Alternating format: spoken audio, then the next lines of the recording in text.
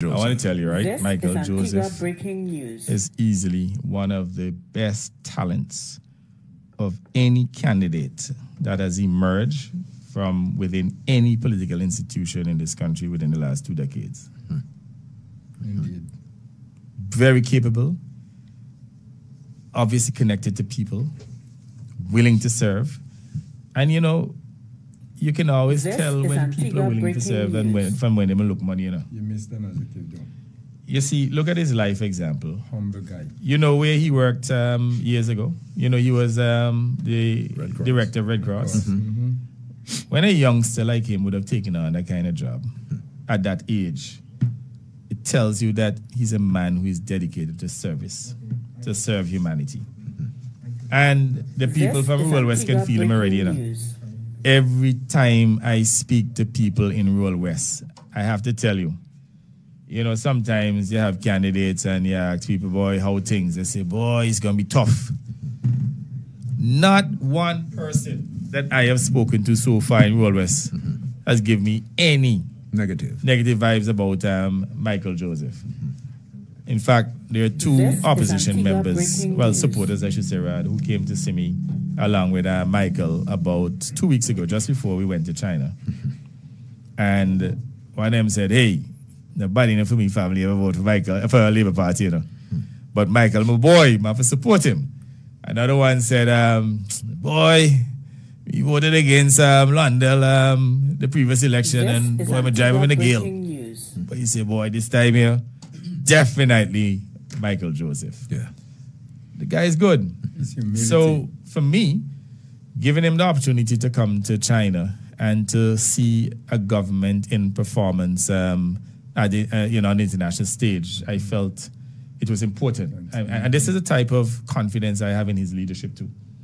And why I chose him as a youngster, as a young leader within the Antigua and Barbuda Labour Party, to make sure that we start This to is Antigua groom breaking news. the current generation to replace old people like me. And I keep telling those in the institution who old like me and older, I say, hey, y'all, no competition for me now. Our day is done. The young people like Michael and so on, if we have a leadership contest, Michael and I have to fight, not me.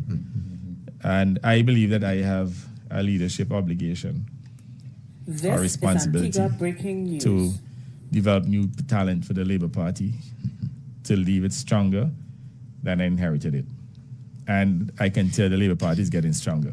PM, I think, the way you described him, but I think you forgot the single most important adjective, his humility. The guy is extremely humble. That's correct. And that is what attracts me to him more than anything else, Just This how the is way he... But Antigua other than his himself. humility, he's skilled, he's articulate, he is compassionate. To the Honorable Prime Minister and the members of his delegation for affording me the opportunity to be a part of this amazing delegation. I think that from young individual perspective, I think this is the kind of leadership that the country needs. This is A Antigua government who breaking news. embraces young people as equals on the diplomatic forefront, understanding that they themselves are going to be a part of the change that our country needs. And if we aspire to learn from the lessons of President Xi Jinping, he understands that change in the future means involving everybody. Those that traditionally wouldn't have a voice but need to have a voice if we're going to continue, because growth and This development is Antigua is breaking continuous. news. So thank you very, very much, Mr. Prime Minister. Taken away from this trip, I think it was, as everyone highlighted, a very, very successful trip. I think it's one that will lead the Antigua and Barbuda society into development that it needs. And this was mentioned, of course, by President Xi, where he commended the Prime Minister for the growth that we've seen, This to get is Antigua 8.2% breaking growth. news. And both the Prime Minister and the President would have congratulated and showed appreciation to each individual for that growth.